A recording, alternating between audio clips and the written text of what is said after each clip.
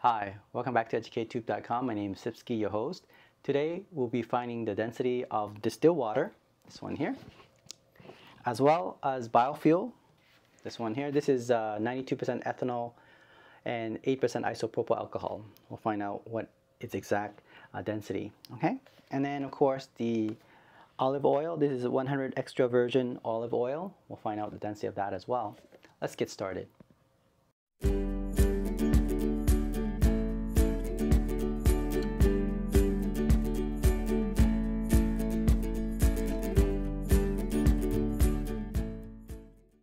Alright, before we get started, I just want to remind you the formula for density, which is mass in grams over volume. Now, since we're dealing with liquid density, it's going to be milliliter. Okay, so that's the density formula. Again, we're going to be measuring distilled water.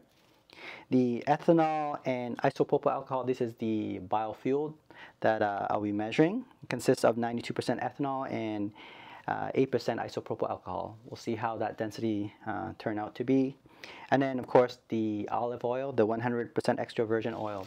Now, before we do that, you have to have the following instruments. You would need graduated cylinder, like this one here. This is 10.0 mils. And then, of course, high precision electronic scale, like this one here. This one can measure up to 3 decimal places, but can only rely on only 2 decimal places, which is good enough. Okay, so as long as your instrument is able to measure 2 decimal places for grams, I think that's a pretty good mass weighing instrument. Okay, so we're gonna get started with that. Let's first measure the distilled water. All right, so we have the volume of distilled water here is 10 mils. Now, I look at the graduate cylinder and it's a 10 mils plus or minus 0.2. So it's possible it may be off by 0.2 depending on the instrument itself, how it's calibrated. But we're going to just say that it's 10.0 mils for now. I have this electronic balance scale ready and we're going to measure that. We're going to set this to 0, so press tar. And then I'm going to pour the distilled water in here, making sure I can get every ounce of droplet into, that's the problem, right? I can see there's a little bit of water along the glass. Hopefully that's not going to affect the reading too much, but I think it does by a 0.1 or so. And yeah, and look at that, it's 9.871. Okay, so let's look at the calculation. We have the density being mass over volume. We know that the mass is 9.871, and now the one, the last 1,000 grams, I don't know if I can rely on that too much, okay, but we'll just keep that for now. And then the volume was 10.0 mils, okay, and so that would mean that the density is 0.987 grams because the measurement for the volume is only 3 significant figures, so we're going to keep to 3 significant figures for this density measurement. So 0.987, and that is okay. I mean, we know the density of water is 1.0, and this is a little bit off by 0.01 actually, 0.01 grams. So it's not bad. So for example, if I round this to 2 decimal places, 0.99 grams per mils, right? Which is close to 1.0 grams per mils. So for more precise or accurate measurement, I think I have to maybe change this instrument. This 10 mils graduate cylinder plus or minus 0.2, I don't think it's good enough. I might get the volumetric pipette, which is going to be more precise and accurate than this graduate cylinder, okay? But anyway, for now, yes, it's around 0.99 grams per milliliter or 0.987 grams per milliliter. It's the density of this distilled water. Not bad. Okay, so let's try olive oil. Okay, so we have 10 mils of olive oil. Now we're going to try to measure that. Let's turn on the instrument to 0. Okay, let's press tar to 0.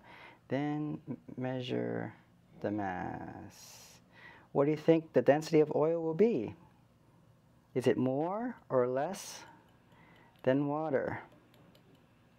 Well, if you know how oil float in water, so hopefully you suspect that the density of oil will be less than water. Okay, so it'll be definitely less than 1.0. And let's see how true this is. All right, there we go. And it seems like we have mass is 8.566 grams. All right, and then we have the volume as 10.0 mils. So that means the density would be 8.566 gram per 10 mils, which is equal to 0.857 grams per mil. Yes, so you can see that the density of olive oil, this extra virgin 100%, is less than water. Water was 0.987, whereas this is 0.857. So 987 versus 0.857. So definitely the density of olive oil is less than water, and therefore it will float. Makes sense? Okay, so lastly we have biofuel. We're going to measure. We have 10 mils of biofuel, and let's measure the weight.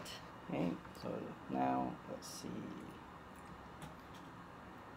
10 mils of biofuel, which is 92% ethanol and 8% isopropyl. See how that is gonna be. Sure, I got everything here. The mass is 7.854 grams, and the volume is 10.0 mils. So that means the density must be, let's see, 7.854 grams per 10.0 mils.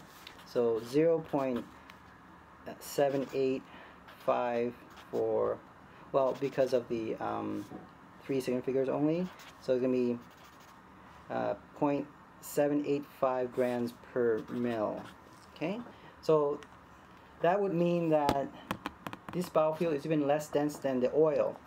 From ranking, you have water, right, being most dense, followed by olive oil, which is 0.857 grams per mil, and then of course the biofuel, which is 92% ethanol and 8% isopropyl, is only 0.785 grams per mil.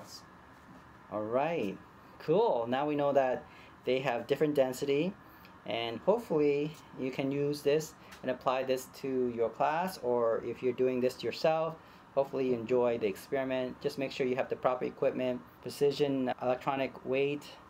I think better to get a volumetric pipette than the gravity cylinder, because this one is not as accurate as I want. It has plus and minus 0.2. I think the volumetric pipette, the 10 mils one, is even more precise than this, maybe 0.05 mils accuracy, but depending on the instrument you want to buy, the more accurate and precise it is, the more expensive it will be.